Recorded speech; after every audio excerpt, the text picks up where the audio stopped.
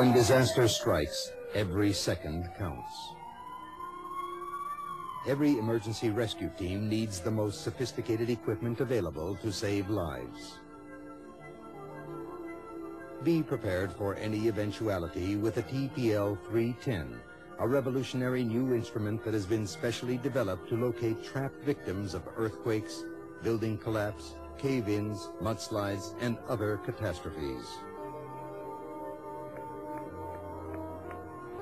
The TPL 310 is a highly sensitive instrument which can hear noises, cries, knocking, scratching, and other nearly inaudible sounds made by trapped victims as they struggle to be rescued.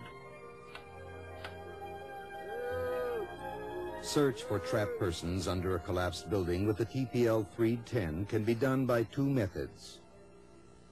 One, the seismic. The trapped person will instinctively try to draw the attention of the rescuers by knocking and scratching. The signals pass through the collapsed structure. The TPL's extremely sensitive seismic sensor placed on the debris will detect even the weakest sign of life. 2. The acoustics. The shouts and groans of trapped persons travel through cracks and crevices, but are too weak and too far away to reach the ear of the rescuers working on the debris of the collapsed building. The TPL's acoustic sensor lowered into crevices will detect these signals.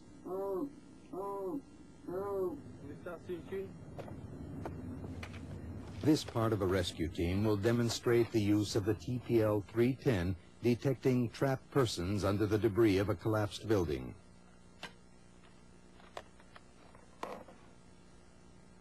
After a site has been allocated to the rescue team, they use this seismic sensor to detect any knocking or scratching made by the trapped person. The cable dispensers are very convenient to use. They hold 15 meters each, which is usually more than enough.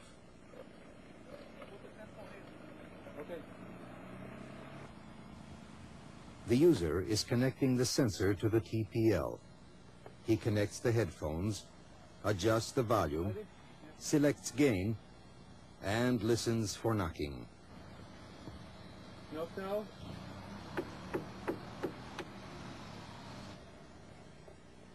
Another.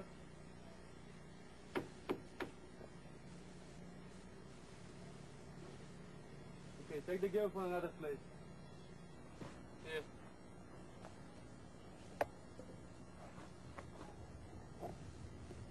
Knock now.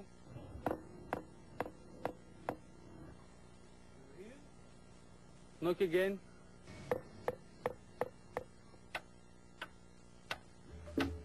Knock again. Wait, I'm hearing something. The user will manipulate the filters to suppress the interfering noise. Now it is much clearer.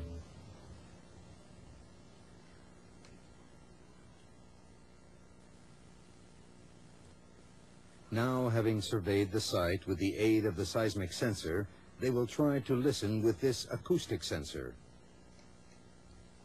It is very important to safeguard the sensor with a catch to the cable, so that it will not be lost in one of the crevices. Put it over there.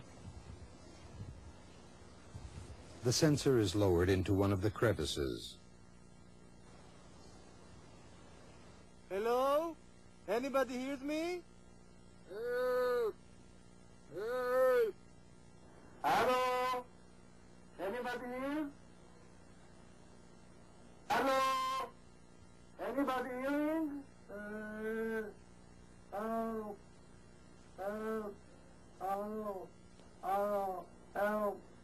Okay, he's here. To locate the trapped person, two seismic sensors are placed on the surface at a distance one from the other, so that both detect the knocking of the trapped person. By comparing the readings on the dual display on the front panel, it can be determined which sensor is closer to the trapped person.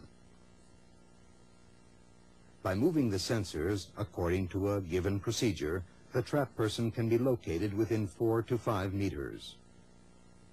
Tunneling work starts in order to rescue the trapped person. The TPL should be a standard instrument in civil defense and rescue forces and has been extensively tested under genuine field and catastrophe conditions.